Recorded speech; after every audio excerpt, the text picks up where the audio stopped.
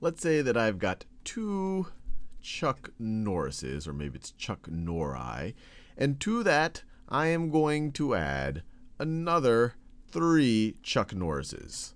So I'm going to add another 3 Chuck Norrises, and this might seem a little bit obvious, but how many Chuck Norrises do I now have? Well, 2 Chuck Norrises, we can represent this as literally a Chuck Norris plus a Chuck Norris. So let me do that, a Chuck Norris plus another Chuck Norris. 2 Chuck Norrises, you could also view that as 2 times Chuck Norris, and this is just another way of representing it. And 3 Chuck Norrises, 3 Chuck Norrises, you could view that as a Chuck Norris plus a Chuck Norris plus another Chuck Norris. And so we would have a grand total, and this might be very simple for you, but you would have a grand total of 1, 2, 3, 4, 5 Chuck Norrises. So this would be equal to 5 Chuck Norrises. Now let's get a little bit more abstract here. Chuck Norris is a very tangible thing. So let's go to a little bit more of traditional algebraic notation. If I have 2 x's, and remember, 2x, this is what you could do this as 2x's or 2 times x, and to that I were to add 3x's, and to that I would add 3x's. How many x's do I have? Well, once again, 2x's, that's 2 times x. You could view that as an x plus an x. We don't know what the value of x is, but whatever that value is, we can add it to itself. And then 3x's are going to be that value. Let me do that in that same green color. 3x's are going to be that value plus whatever that value is. And so how many x's do I now have? Well, I'm going to have 1, 2, 3, 4, 5 x's. So 2x plus 3x is equal to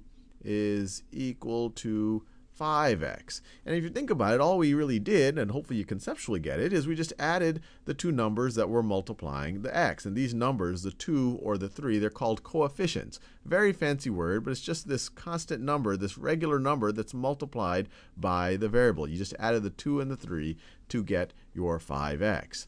Now let's think about this a little bit more. Let's go back to this original expression, the 2 Chuck Norrises plus 3 Chuck Norrises.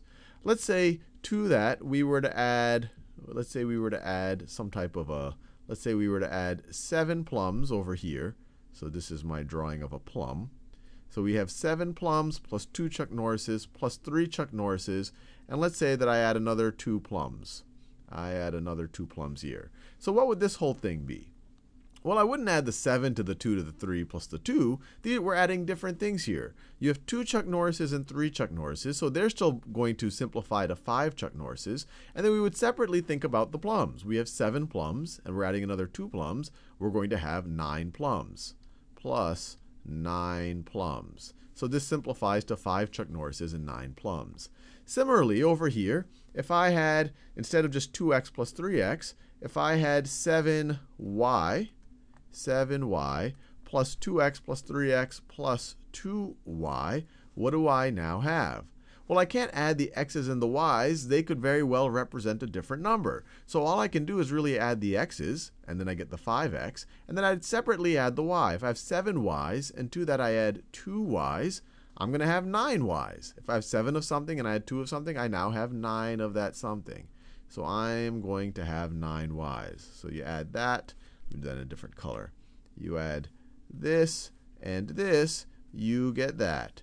You add the x's, you get that right over there. So hopefully that makes a little sense. Actually, I'll throw out one more idea. So given this, what would happen if I were to have 2x plus 1 plus 7x plus 5? Well, once again, you might be tempted to add the 2 plus the 1, but they're adding different things. These are 2 x's. This is just the number 1.